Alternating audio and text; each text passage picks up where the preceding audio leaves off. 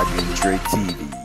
Yo, ebusiafo enesoso ma akwa babie ba atetena talk show e wa Adwenkyere TV. Na se de munim ye ntem bia ade e beboa ye ane e de brem an enema yesua nyina ye de beboa mene wo ene ebusua mu ni nyina na ene ye ba besua bibi afa family planning ho eme mi di dwumadi ho chia me ye frem akosi akyerewa e ma re mfi so be subscribe to channel yi wo wi a share video no na odofo bi nso enya bi ahwehwe omo so ya se ma ye di dwumadi ati sei ebroyin eye Kids Avenue GH se wo penkra taade a eni da honnom wo pe madaka etuso ewo Accra ha paade a ena na Kids Avenue GH ana mekanfo ema omo Amadina Libya Cortez opposite Zura Park ehonnom ena omo wo tubetimi afro mo 026 231 8640 ehon na betima afro mo so ape so betima follow mo social media Instagram eye Kids Avenue GH Facebook so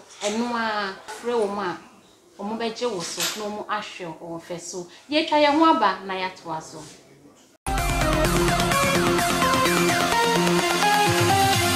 You watch Adwenkyere TV.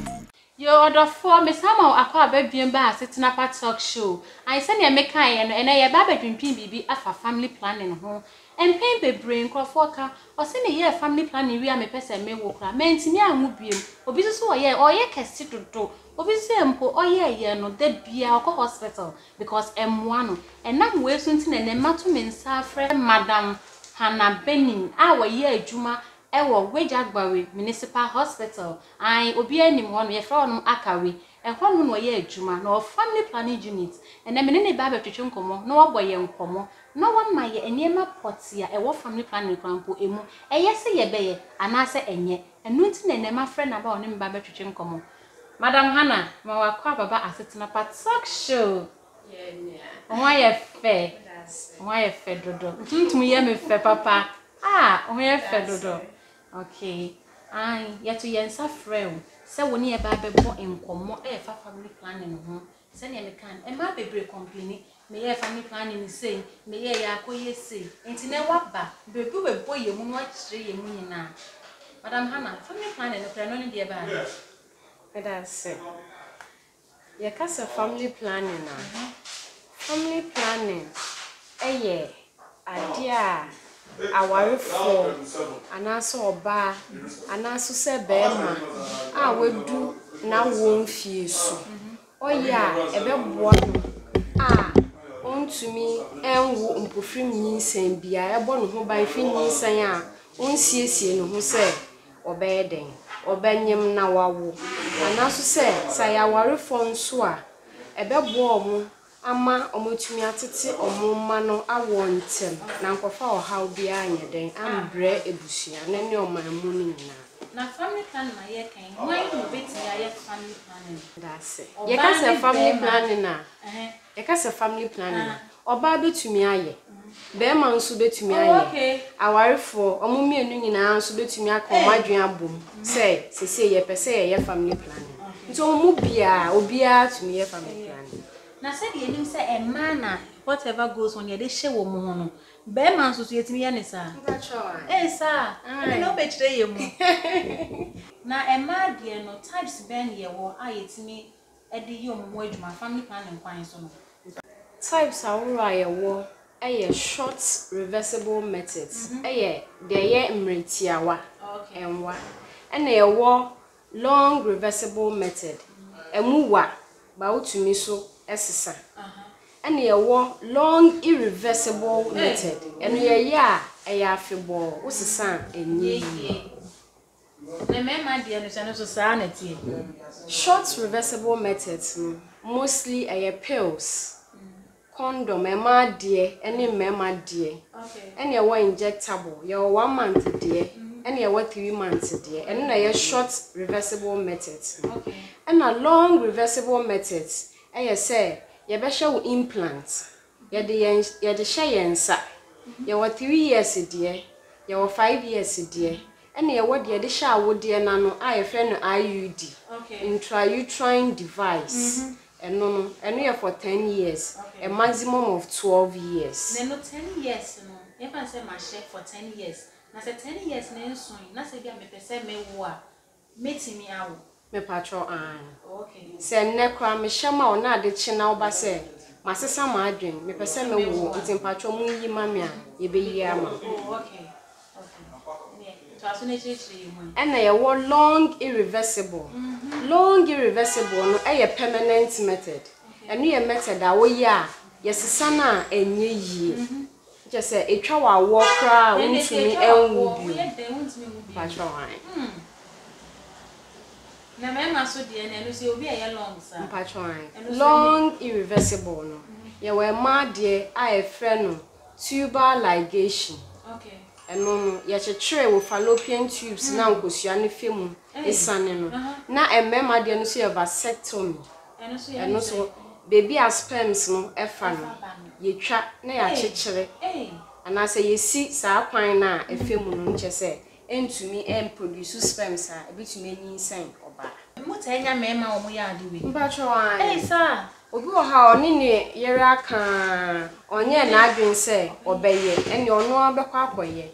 Oye dia na che se oba bia ntumi fa nyinsan be den embe hye no because onye na adwen se obewu bi. Okay. Mema dia ne kwa be no mfa so omo ye no. Eyi operation omo ya na de surgery. Benye surgery a Oh, okay. Because I said, I am you kakra. And you said, me, no. And my dear, are working. So, what will you be saying? Still, bet me no obey him. Obey him of pepe. By Nis and name, Nis and anything. Emma. Nana, what day something. But your dead, sir. Okay, be intact. Okay. Types now kind, maybe I was saying can be. Let's say a war. Short irreversible method. Okay. Nche say for emre tiawa. Oye wadwen so pese owo a obetumi efri sa method ne so. And ye long irreversible method. And no ya na emre no emu wakakra. To say 3 years, 5 years, 10 years, and I say a maximum of 12 years. And no so no say oye wadwen say me pese me wo a utumi efi sa method ne so. And na there ye irreversible long no and ye female tubal ligation no for a man no and a vasectomy near for a man. Na there na o can see no see the buy and sound na can be sir. Make us a long irreversible no a implant ye de share nsa ye de be share nsa a rubber. Okay. Yen share.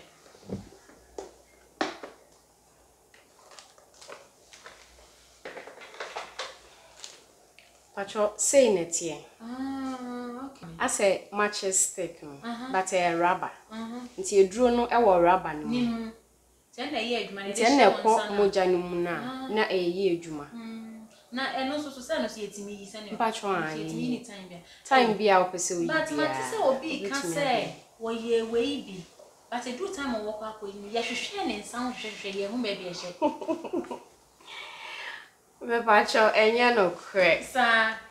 Yenya shema wa. Enye deep into the skin and ase o muscles. Just under the skin. Nti ye shema wa odo nsafa so kra. Because e wo under the arm. Nti e wo ne nsa na sise. Nti onam ho a onam ho dia unhu se wahye. But the moment a obepeja ne nsa se no, unhu se bibi hye ne ho. Anaso odo nsa kan, u feel se bibi hye ho. Nti enye ade a e de hye ensa no mu kwa echiru a yeyi a entumi ye den enyi. Okay. Ba obi wo ha otumi ye kese. Nti na fat no akata so. But the moment a obetwa scan no, ye hu se aha na ade ne hye, den yeyi ama. Hey, ye asemo. Na nini na wabobo so de yen na wo hwa eye. Anka abetu obi afo se no na onye. Methods na mabobo so ni nyina eye nanso wo behwe wo ho na wahwe de a wo pese wo ye say bia me pe short me pe long ana me pe dia me pese me wo bio e na waye nti emu bia beboa yen nti won ka se we ye ana se we nye eti se me ne wo yakọ restaurant ni yakoto eduane edi eso dia we ni je ho e na eso dia me nso me ni je ho eduane ne dọọso nti wa wo hwe de a wo pe a we ni je ho na obeye den obeye na uchusu method bia nso a ye chechire mu ma wo ti ase ehu nsunsuanso a we bia so ansa na obegya tum se obeya waye den waye yenchusu method ma ye ma okwan ma wankasa select method a ope na ya ama na se bia wo ye na se wo kona embo nsunsuanso bi baswa wutime ba na be obechusu fofora na it means that time bia wo how family planning bia obeye ho your doctors ni nurses o mo fie no o ma doso nti ye srebe bia okokoye no san ko anasa ban ya resabia bia eben wo no ko a ukọ family planning unity bia o how bia wo no wo cheche mu chewa o mbeboa family planning krampo say na eboa individual na okokoye no say ye fa oba anase bema family planning e wo mfasodie bebre ema eboa wo ema impofrim nyinsen bia nsiesie hu se wo benya bia no unya sa impofrim nyinsen because wo akora ne be wiase mu a obaye burden ma ntumi nye den enhwe no se ne wo se wo hwe no wontumi anhwe ne yie nso a obaye ohaw ema o man mu ni nyina ne wan akasa awofo no sanetie ena ebiom nso eboa ema yawe ne ma omuwu a ebra omo time enye den enso ye no ebra na se ma o man mu ni nyina mente wana sie ema omu emu bebre na tumi fefro omu fefro ebia because onye na adwen se obewu nti osime pese mekoyi nti abortion mu ebia na wanko obi oye professional ho wakoje eduro wo baabi wano ebe wie chemu je etu ede bedu hospital yensom na waye den we firim na ebiom nso pressure ya na ewo awarefo so anase abatan so a ebra omukra nkwala bebre no ebre na se ema wasumudwo woda wotumi de yie ebo ma wotumi sie sika enso tumi hwe nkwala dodo a obetumi awo mo a wahwe omo no family planning no e was side effects anase disadvantages bi no mu wo mana because any make am yetete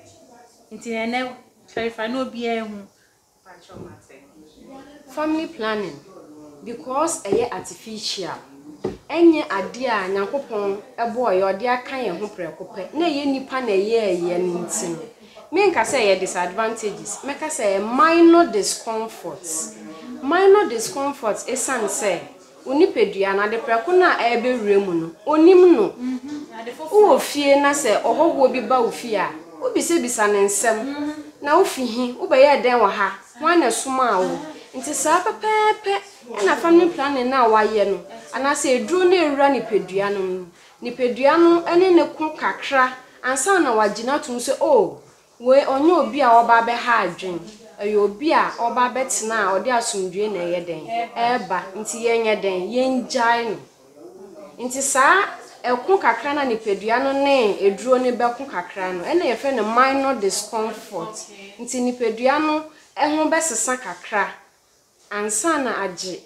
family planning method na waye na na se eduro na odi akọ nipeduam no age na tum nti enya ade a eba be ka wo so e ade a eba mretia wa bi na aye den efi ho afa ji wu ria bacho afa mmp sanity yo odofo na me kai wo say asetna talk show ana wugusu a o hwe ai ana madam nurse wa kana mama nurse for no wa kan o say family planning no obeye nanso obehwe de wa nkasa eye ma ana waje oye a ebua wa nkasa afa ebua kusuamu ni nyina emfa ohaw emma obi anye obekwa akonye mo se mempe no akwa akomu ai esanso akwa koyi afra no edi sunsanso bebreba enti ayese odi no epepo wo ho pan esan eche se openyem na so si nyinsen ne mempe na de sense mi afa ekrampo no se wope na se wo na wontimi mpo enhwe akra no anka ne papem na anka ko hospital ne ko mu nurse se na otie ya no no entu wofo no no so enchereche de beboa ne ne emoa na wo so aye bi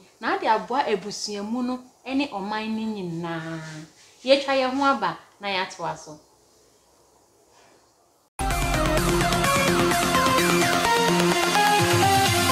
You watch Adwenkyere TV. Send your working say types no ye will be brave watch mu obi ho nso so a o se onko hospital nkonko ye the hospital air can and I say their nurses for air can na emom before ne be ma beda no obefa kwanchen akwa akopɛ aduro bi anu mansa no ye de me oni be ma na akwa akohiem eno so de be na wo ka fa ho And yet, time you only bear my bed piano. It was a drone on. Dudona ni teach a man. Also on the family planning there only be that because what it in same bebre afa family planning. And so on a bear markushi and I say immediately on a bear money be share baby no. Or say me no me drew a bedding, a bear bombing home by snap be a niece and your dang, Emma. Say draw now on na your dang. A family planning method. A emergency contraceptive. A money be brave dang, and no. But no, I advise be say instead say only be me share bia obanum say do anas obanum ansa na only be ma ko shia no.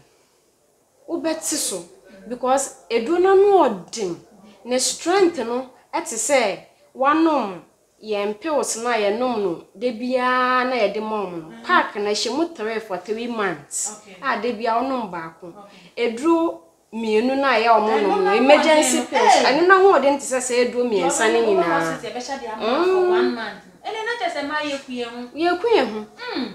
and enum odin sunsun bebre ebre ma but because bebre na enim nti na say ya bebre ma ya won say ma get ya pam bebre fsi mema na say fasa ne ma we nyina e fa bi no e ka ho patro ani ese menstrual cycle no bo hu na nsuo bi akotai wa wodie no ho baabi edin sunsun so bebre enye ebre ma but because ye enim nti no ya sorry yes me ko drugstore ko no medru but nka wode be no medru no nka de na won use condom okay one be ma ne kasa onu betumi use condom condom na protection mienu ebo ho ban efiri enemu yawe asanso abo ho ban efiri mpofiri nyinsen ho tinka condom no cry den eye se be ma ne si on sha wo ba no so betumi ahye condom no okay yes ya o ma de so ya wo ma de wo mama nes o ba me mo se ukra boss pro we bi na dia ba be si mani mu ase boss na dia be ne wo bi so ne ye hwe yeah box no commodities ka credit and a woman we dey medin kind their child dada ba betimi ase 5 years okay nti ehwema ye wo ema condom me pa cho we no be kan wan sem ka wa kan dada mu wo se 5 years and we timi san 3 years mpa cho dey okay 10 years dey no wa ha me dey bet okay ti me starting fi condom no ema condom ni ema condom ni mpa cho say nim say na ema condom ni tie me dey me hu bi so baby obi wo ho so a ohun bi da so betimi yi na ya hwa Simpacho say ena ma condom nti etie pacho bi mu e rings mienu okay kese ene ketwa no ebekọ oba nase na kese no ada ano no okay se na ebe ya obetumi direct be ma no ne penis no etumi ewrem nti one ne have sex ni wi na wechim ano no wakata ano ni se na watwe boko ebepi epia nche se egumu se dia e se wo chichire eni se uja anu ni se ya wo chichire wi a make sure se unfa ntu bebi a emo ana se nkwala benya access to no mo di akoye den ekodi agro enye sa emwa so wo chichire na wa discard ni pacho ya ti ase ya ti ase na we na enye hu ni hye no oh enye hu kwa enye hu kwa wale sha aha wo be kire kwan ya o hye nso o be hye wa kire se de obeji ni ba ni hye no uyi fi raba ni mu ampacho say neti okay say neti na wadane no then na wechim ni say ama na ye say uchima na odi ahye wase odi hye enya wremu a eno a bebie na akoda hot sese ne a ehunu no then ebeka anu ni say no anu ni say ne beda oba na no say ya then we are ready obetumi kura ahye 30 minutes and 1 hour before abema no ebe start ni we share abema kwa wo musa wa hye bibi hu bibi asa ti de hia ne say obe make sure say bema no ne penis ne sorry a ewura ring we mu kase ni mu amfa nchen e fa nchen de ne wan hye kran kan fa so okay me aba me condom no so fa both female and male nina make sure so be expiry date. Okay. Expire obon sem from enim. Won say me asem from awo, me say expire. Say expire aye flat. From a bi enim. Nti ukoto aye ata hwe expiry date. Expire ehun betumi etuetu. Okay. Nti say wo share no fa so bi anye den amma so amma. Nti emema de no so say na tie. Eya most of the time package na ye nketoa. Ema de na ye sha de kese mu. Nti wo fa na hwe expiry date nya me ya adom na say expire ya. Obon say zigzag bi ewo ano no. Nti betumi ate afi any of the zigzags no. Okay. Atwa ya ate ase. Oti anu say ya. Say na shim. Emema de no. Then o de be sha e wo so hwe wo make sure say be ma no ne penis no asori erect ansa na wo de ahye agogo de ade hye enko wo de hye mo nti no model penis e wa ha nti asori na aye sei wo se wo yi me condom no so a ano no wo ho sei e wo se wo mia na mframa e wo mu bia aye den efim se mframa be mu pe e betumi aye den apai pacho ya ti ase nti be ma no ne penis na sorry say na wo de ato penis na no say e da no say ya no we mi anu no se na be ya mframa anye den eko na upia so abotremo se ni na na umi anu se na be ya mframa anye den nti be make sure say e be du penis na ase ansa na we ja se du mfimfim bi a ono wo have affair na e betumi eroli back okay. Nti ebi obe ono be have sex be wie no kra na eyi da baby. Nti make sure say we rolia mana ba beda ase no. Eda ase ni wie a unim say ubegyae no na mframa na ayeda de efim bata no na ayeden ayese. Nti so no ehia wie a ne hu nsuo no be ba begu eha no. Nti ebegu anu ni say ya na watu oboa so eroli no up. Say agugu say ni de ono wa have sex in there uyi a eno ampotumi ye den eyi but we try say we make sure say we yi ni boko a ne hu nsuo no enhwie ngu pato ya ti ase utumi yi na oyi fi penis no hu say wi a na wada ne no boko say na be ya nsuo na nye den enhwie ngu na wa chechire no so ti say na wa chechire ema de na make sure say what discard egu atu ba bia inkwara na say moa emfa nkonko di agro na nkofo ha obi anye den emma pacho yati ase ene ye wo injectables no ye wo 3 months de ene ye wo 1 month de eno ye pane okay ena ye san wo 3 years ne 5 years de no eno na ye diam de chirewu 5 years de ne ye we mienu implant no we ni 2 years shemi na ena 3 years de na eye emu baako okay born hu ban for 3 years ena esan born hu ban for 5 years ana wakan say we no kra wo hye na sa addition kra pese wo a wo kwa ye be yi ama ena ye wo 10 years ana say 5 years 10 years ana say 12 years de no eno say netie ena e fe no intrauterine device say netie nti copper ena ewo ho okay na de aka ne ye plastic okay nti ahoma no ye de hye wie a say na ye ewo wawo de na say neti na so wawo de na no na ewo sui na isa abe kata no ni say akata no say na be abema no hu nsuo ne ntumi ye de enwurem to say na be ye ewo wawo de no then ahoma no ebe sensen ho ye na sabe obetime nya na ye hu enya ade bi ye hu sa enya ade bi ye hu na nkofo se de nkofo ke kan ye tini ade na wo kwhya sei ana kwhya be yira wo yam ana be yira wo wonsa wo hwa ade we otime se nyu because we be cross one there's no way say ade etime ade nsunsanso bia be den ebe na se wo ye bibi say na wo ha wotime ko hospital e ko check ma even though so onye wa bi say wo yi a wotime ko so ko check say aye bibi ana say emu aba se ahoma na esensen ho no eno de bia ebe sensen ho saa but e wo ho a eno abebobo ayeden akọ esoro kakra nti eno na se wo dware a wo de unsa ebehye wase kakra obehu ahoma no o fili ahoma no dia nche se ye den ehye ho ba wo hwe na se feel comfortable se eyi anase enyi ya obeba hospital wo hwe 10 years anase 12 years die ya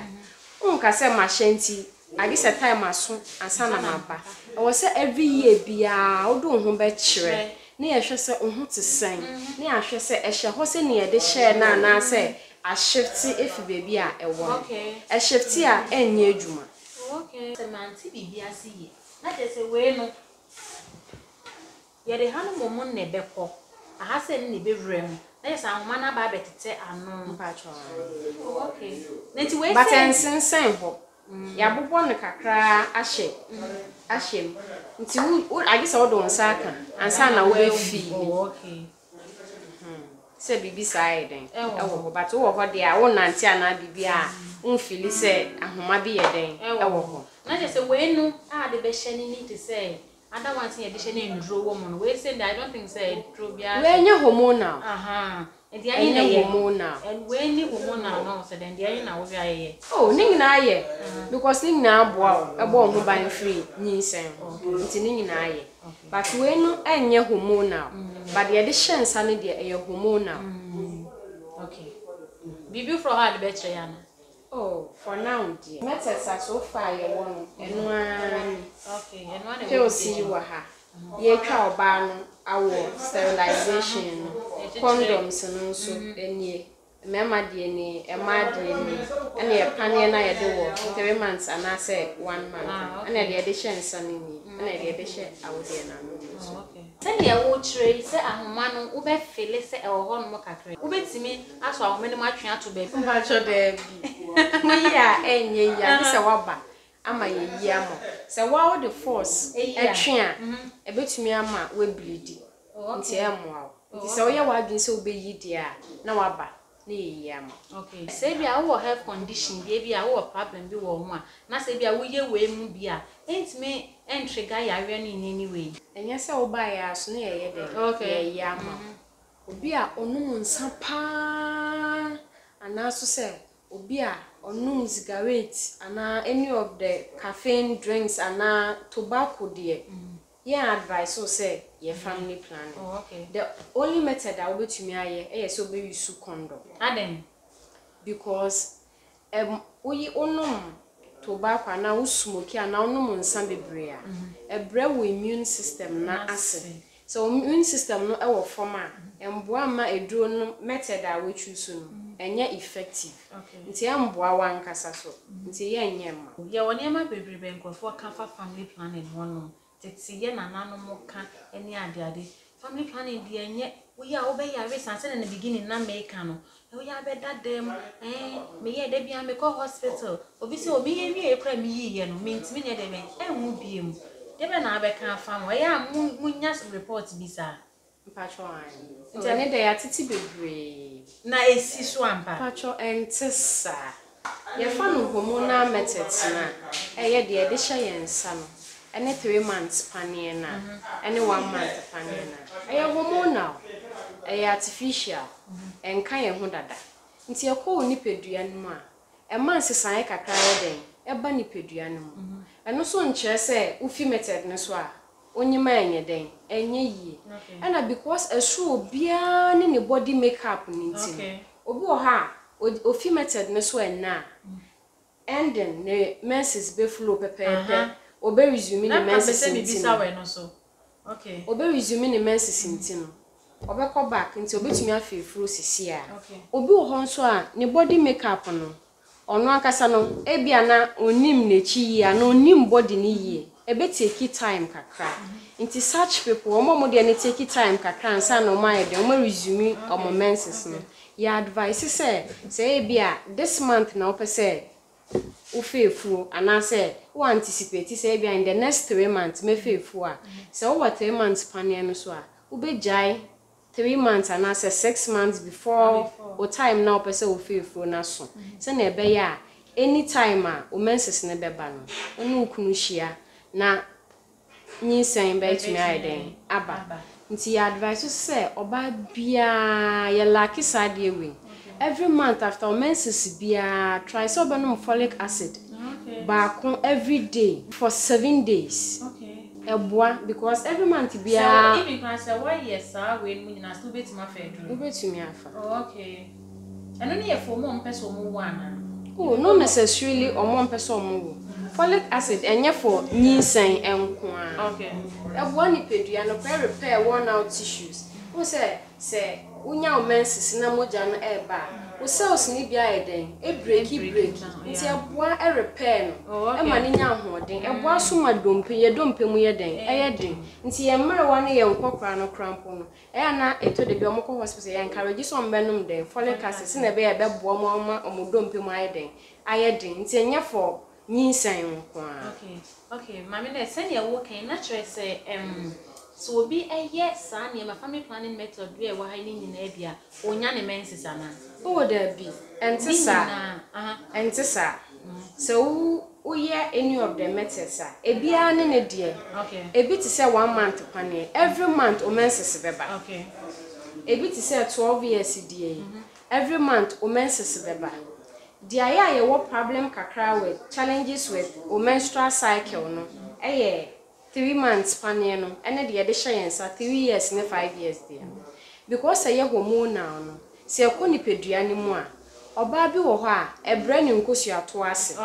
nti e ma ni ntu nkosu every month bi oba den obenya ne menses obi wo ho nso etumi ma otu nkosu ane ye den ebro so nti otumi nya ne menses more than the number of days every month bia e den eba because say hormone now e na akom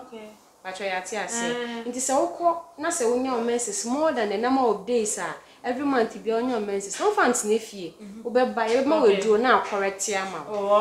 nti no enye problem kra but se wokọ so na menses na amba enye ya we eye duro no na abra wo nkosi ato na senti na menses na ye ba sa na ye affect wo ka cho enya wo hwe se se wan to nkosi na ebe ma oni be mehia Nhusuo no bema wanyinsan nti se nyinsan amba na ye ebe sense ye menses obi nso wo ye ma ne ye kese kese ndo mo ka pa una woti ho na onim se oni be mehia 100 times a day onyema wasumunjo wasumbejo nti na enye edro no sa ayesa ahuto bi a opa wanya ni ntia it's what me ye ni ope bia what me man na so 360 degrees hwe ma no nti ayesa adwendwen bi afi ano na de ba no ye de adwen se bi edro na ewom no na ekose saade no nye edro no na ma wo ye kese wo na waka asem no okay nti asundwe bebre no kra mpo ene ahoto no kra e ma kese no naturally eba ena obi wo ho nso a stress kra ma na ye kese de nyama bebre tu ma wo ye kese obi wo ha odidi o ye kese obi wo ha onu nsuo kra o ye kese obi wo so o ye kese nti enye we nkwan na de kese no eba na religious beliefs we tisa sorry ni bi ono mu say enye bible say we say nti nka enye kra se ye beye nti Christopher ni adi wo hwa eye ye na esi fato to ho ma ye Christopher Yakopon so ede ema abeka ye ho ena o se ye nwo ense mpoano anwea na ye kosi ano kwan na awo no nso hu se awo no akore bia odin be basase we so ba ko bu no ho akonta che Yakopon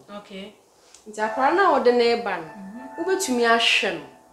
ubetumi ebu no ho akonta pa da cha che Yakopon se wo hwe no utumi mbu no ho akonta pa enche Yakopon da cha e ma ne mewiase nti se wo banyem na wakoyi egu ene se obebo ho ban na nyinsen na ama ne de we he na ye because se wo yigu se wo no antimi anhwe ne se ne nyina obebu akonta na ne papa mu dia ene enka ne wuntimi nhwe ne menye de me ha wo kra na wanyinsen na asa na wawo no aba asasi so na ma me ye burden ama wo ne oman mu ni nyina sa papa na family planning no so se wo hu now who safe period so a form of family planning in the sound beji method nimpo na so obetumi hu as oba na yetumi a church say e bia this day e you safe this day enye you safe no chire mu kakra say na tifa we say we am safer period we dey meet me ni be ma be safe and I say we dey me kwa and I say we dey me kwa menyim and I say me fa ye fun kire kakra say na tie Bia ne cycle. Ebi mu or long, ebi mu or short. Nti ebi mu dey start e bia 23 days bia onya ne menses. Obi dey 25 days bia onya. Obi wa 36 days. Nti obi wa 2 months onya ne menses once. Oye normal man no. Eso bia ne body makeup. But averagely no, ya fa ne say every 28 days bia no. Majority of a man nya den enya omo menses. Nti ye hwe mu a wo red day e your 14th day uche 28 ni mu mienu a e 14 patro ya ti ase nti wo 14th day no e na ye wo day a enye safe a wo tun kusia but to be on a safer side na 14 no ya chemu tu but 14 ba ko ya after menses e come middle ana ba ko so ya middle no asa na wakonya menses nti e de na wo kan say nti wo 14th day no because a show biano now person will play saver home masem 3 days before 14th any 3 days before after 14th day no enye safe nti menko di agro okay na say after menses no 3 days e masa days na edi kan ya eba no eno de enye but 2 weeks aka ma onya menses ne ndi obetimi akoli free hwema 2 weeks mpacho me fa me say ne ena minya menses aye day 1 okay ena na minya menses a day 1 nti da o menses ne beba no eye wo day 1 nti da bia wo count ya count no from day a wo benya wo menses nti day a wo benya wo menses no ekosi the next month a wo besenya wo menses no wo count na say 28 dia wo betumi use sa natural method way but say wo dia no endu anase ebura we use method we are emmoa we betumi efe okay nti day 1 ye da na obenya wo menses nti unim say wo kan nti on the 11th 12th 13th 14th enye safe 15th enye safe 16th day enye safe 17th enye safe nti unim say fiti 11th to 16th no enye wo safe but days na aka ni nyina de eye wo safe. It is because but Emma bebre na enni mom ho nto ntumi nkyere se da say na me menses ba obi wo ho the date ba kwa hye ntiri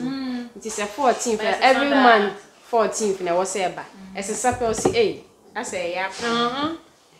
but what to Mr. do who say wo cycle na 28 23 25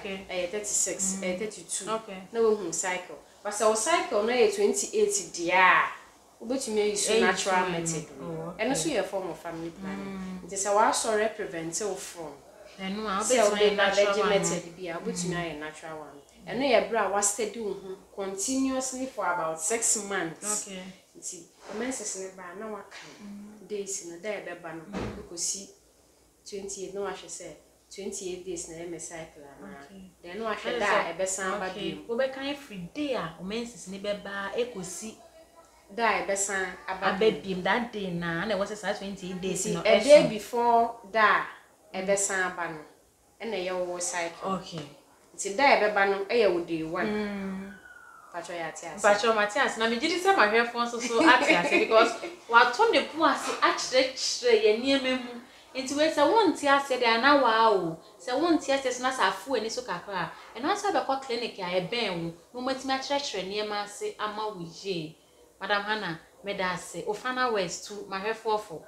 fa family planning no try meka ansa na ye wie this program ni say family planning is safe.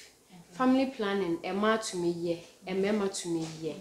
our for to me ye just a family planning no any restrictions obia to me family planning emema de e condom any vasectomy say omon wo kra na ema de no na doso ema de no ye wo ma condom ye wo 1 month panie ye wo 3 months panie ye wo implant a ye hye e wo yensa ye wo 3 years die ene ye wo 5 years die ene ye san wo 10 years and 12 years method a ye intrauterine device no the share wo de na no e bo ho ban for 10 years and I say a maximum of 12 years nti no family planning make us say e safe e good and na wo hwe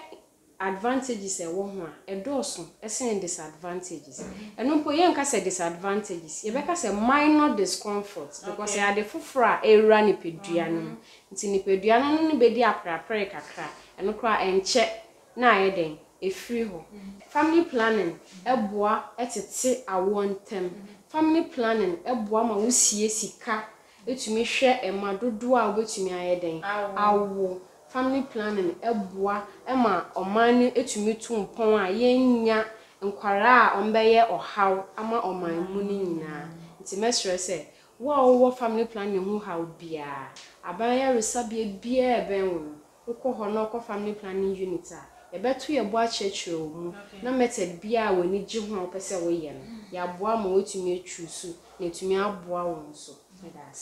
medase medase pa say ye frɛ wo che ye frɛ so na wo bae na anya ba betwetwe nkomo a emu hwam ansa na abekɔkɔ na kan pese nka do number betidwa na obi biye hu na so obi hia wa na wa frɔ na so watimi aboa no wosa ekwan we so pacho me ye adwuma o wejagba municipal hospital senior yes sister yi kan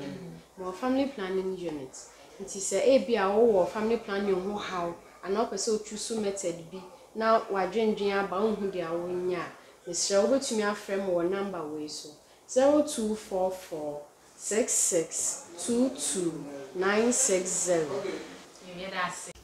yo adofo ensem ni nyina na maame na aka no se aka wo se de obetwusu ne ewo pe ai nti se ne okan ko government hospital bia na kokko kire ne ewo pe na omunye ma na se ne o kire enye hu se ne adwin se eye hu no nti share video yi na odofo bi so enye bi nhwe wo ye be ma na wo hwa fra wo gire na ne nhwe no no so onsua bibi emfiri mu yedamase yakra mo bye bye